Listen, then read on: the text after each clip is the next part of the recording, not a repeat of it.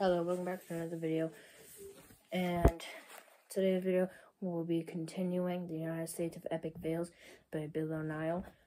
Today we'll be reading chapter 1.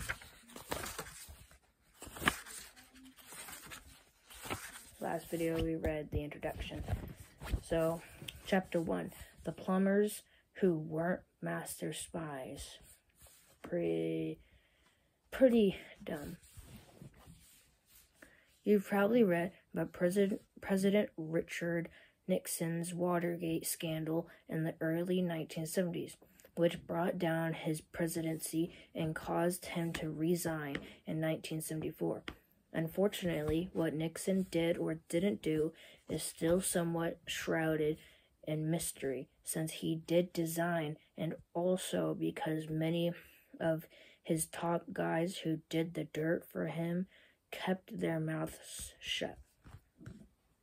Nixon's group of dirty tricksters were a collection of CIA assets and right-wing Cubans who were led by a lawyer named G. Gordon Liddy.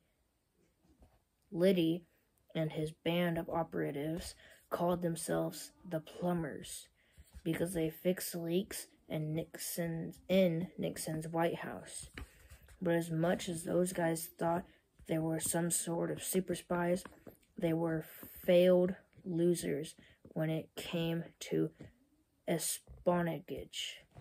If any of you know this word, I'll spell it out. Please say or pronounce it in the comments. espionage. When Nixon became president in 1968, he inherited a heap of domestic and international problems. There were social riots, the Vietnam War was raging, and the economy was unstable because Nixon's hold on power was contingent upon many of these social and geopolitical currents. He was constantly paranoid and felt that he needed to play dirty to get reelected in 1972. So he hired lawyer G. Gordon Liddy to lead his reelection bid. Nixon gave Liddy plenty of freedom, which led to Liddy using dirty tricks to put the president's opponents in uncomposing positions. In reality, most of the tricks failed, but none more so than May 28 and June 17, 1972. Break-ins of the Democrat National Committee, DNCE, in the Watergate office building in Washington, D.C. Liddy, together with fellow plumbers Howard Hunt and James McCord, arranged a team of burglars to break into the DNC offices, photograph important files.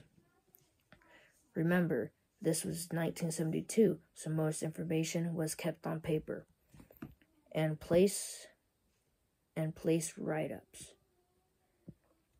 It all sounded like something out of a Fleming or Tom Clancy novel, but in reality, it was an amateur hour. The crew Liddy sent to do the deed did place listening devices in the office on May 28, but their main target was DNC Chairman Laurie O'Brien. The problem was the right tap they put on O'Brien's phone didn't work, so the crew had to return to the scene of the crime on June 17. That should have been the first sign to all involved that this operation was destined for failure.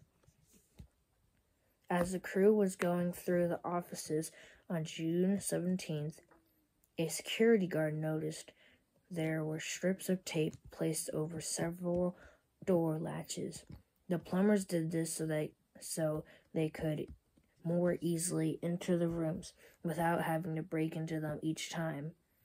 This ploy made a scene at first, but upon further thought, it just shows how woefully unprepared they were and how little training they really had in the world of espionage or crime. The guard removed the tape strips, but when he did this rounds sometimes later, he noticed new tape strips were on the door latches, so he called the police. Another plumber, Alfred Baldwin, was supposed to be watching things from a motel room across the street where he was happening, except he was too busy watching a movie. The 4 burglars were arrested, and they quickly gave up the rest of the plumbers. Although Liddy never testified against Nixon or anyone else, the fiasco was enough to end the Nixon presidency. Today, most people know about Nixon scandals, but often overlooked are failed losers known as the plumbers. So that is it for chapter 2, and I'll see you in the next video.